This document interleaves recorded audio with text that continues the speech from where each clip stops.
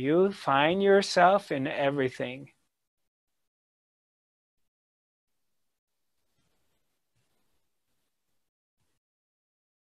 And not necessarily in a physical form, you have to be with all these different people, or you don't even have to like him. But you recognize they're your own self. And there is no other one. There's only one, and that one is yourself. And you become free.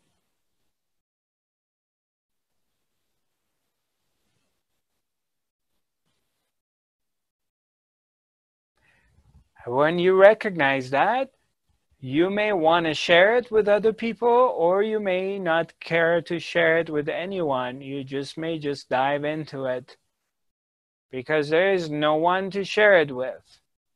Or maybe it's in your destiny to go out there and share it with other people. It doesn't matter. You will see what your destiny dictates to you at that time. But you become free.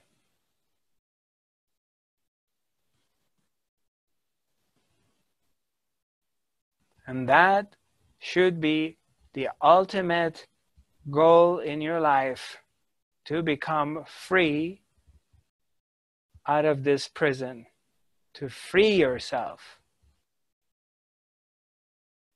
That should be your priority. Everything else in the world should be secondary. Number one goal should be freedom, to free yourself. Freedom from suffering by discovering the truth of who you are. Who are you?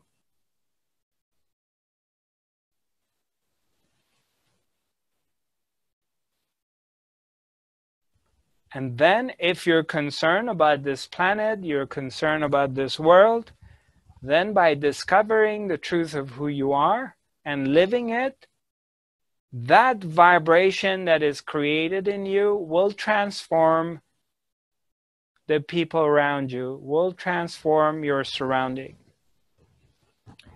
Excuse us for a second. You may want to go around instead of reaching out. Our Instagram went out. Yeah, thank you, Amir.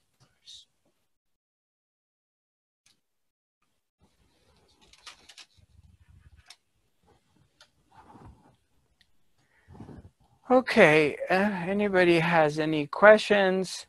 I don't know if our chat box is open or not. Not yet. So we're going to open it up. And you're welcome to either wave at me, or we're going to turn the chat box on. And then you can write to me. And I'll be more than happy to answer your question. There's a gentleman named Hassan Tusi on Facebook. I saw you, Hassan. I just remember you wrote to me. You sent me an email, and I didn't respond back to you. I'm sorry. I forgot. So, but if you do watch the videos, previous videos, the question you asked me is answered in one of my videos. The 6 sessions we had, this is the 6th session, Hassan. So go through them and watch the ones you haven't watched, and your question is answered there. But thank you very much. You're welcome to write back to me again. If you do, this time I promise I write back to you. But I just realized I forgot answering you back.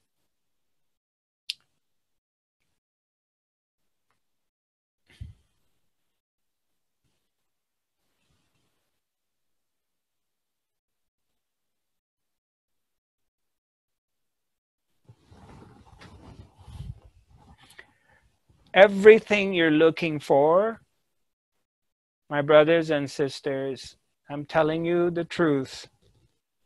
And it's coming from the sincerity of my heart. Everything that you're looking for is already inside yourself. I'm going to say that again. Everything in this world that you're looking for, you can only find it inside yourself because it's already there.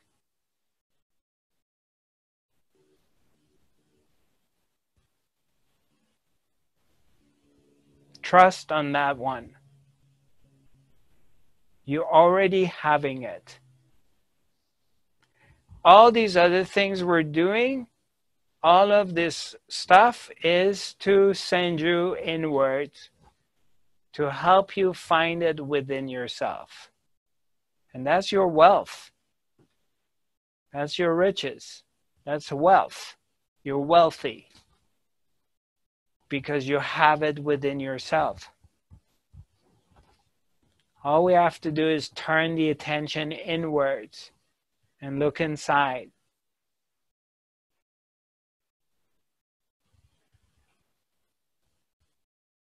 And you discover the truth of who you are. You discover your divinity.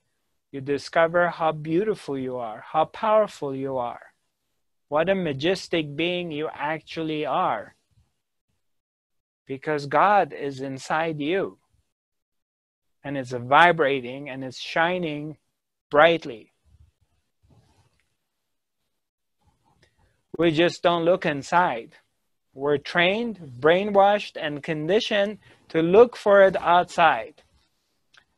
Oh, it's in some athlete, some football player.